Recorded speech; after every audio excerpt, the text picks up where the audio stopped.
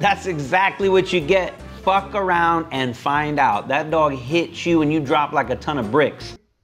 The more you fuck around, the more you're gonna find out. First off, it's badass. That's a badass dog, hit you with everything it had, but damn, man, did you not know that dog was inbound? I think that guy had no clue that dog was coming. I don't know if he got let loose early or someone didn't say, hey, inbound, we got a dog coming, so that guy could prepare for it. But that's how dogs get their teeth ripped out. That's how they get their vertebra all broken up. That's how decoys get hurt. So, man, I mean, that's awesome. I'm happy you caught it on film, but let's try to be a little more careful and let the decoy know that the dog is coming and try to catch those dogs a little better. So you got to be on your A game or somebody's going to get hurt.